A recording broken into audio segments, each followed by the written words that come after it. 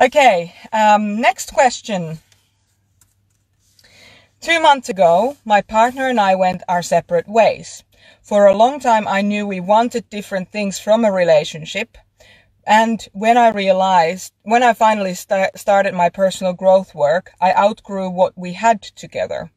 I now realize that I'm only interested in being with someone who wants similar things in a relationship so that we can belong to a shared vision. My question is, how soon is too soon to be open to meeting such a person? Part of me feels excited with my new revelation and wants to go out and put it into practice straight away. Another part feels guilty for not being more upset than I am. Looking back, I think grieving the loss of this relationship gradually over a period of years while we were still together. So the breakup itself was sad, but not severe. Any thoughts from you on the timeline of meeting someone new would be greatly appreciated. This is a fantastic question. Thank you for asking this question. And this is something that actually a lot of INF types do, because we do tend to live in our emotions. And so even when we are in relationships, we can move on from one relationship to another quite quickly once that old relationship. We've already, a lot of the time we've already grieved the ending of the relationship before we're able to take the steps to actually end the relationship or before the relationship ends. So it is not unusual for INF types to have this sense of, just moving on quite quickly after a relationship ends. Please don't feel guilty about not feeling worse. Relationships are hard enough, and if you think about how long you may have grieved already while you were in the relationship, perhaps, there's nothing more left to grieve for you. So yeah, I really recommend that you look at your experience as a whole rather than this is how it should be or this is how it should be. It is exactly the way that it is, and that's fine. So don't look at where that guilt might be coming from. Is it coming from, modeled behavior, maybe something you were taught as a child? Is it societal? What is really giving you that sense of, I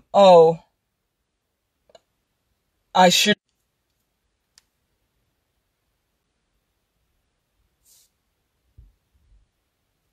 Okay, I think we're back. So my point was that,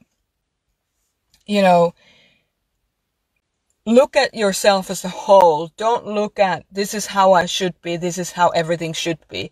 Instead, kind of look at it, okay, so what has been my experience about this relationship already throughout all of these years? Because you might actually find that,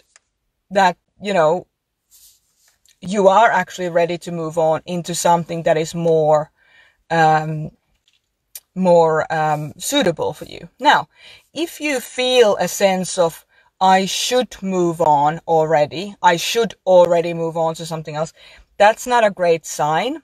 That is, again, yourself shooting yourself into being something or, being in a certain way, which may or may not actually be relevant to you. So whenever you catch yourself saying, I should do this or I shouldn't do that, you're usually probably not going to make a decision that's based on an authentic life experience. So try and stay as authentic to yourself as possible. Relationships are messy.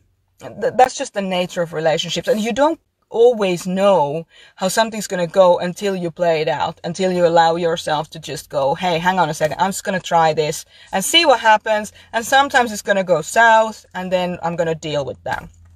Now, if you are really interested in getting those relational pieces together really nicely, I recommend that you look into the 4 people within work.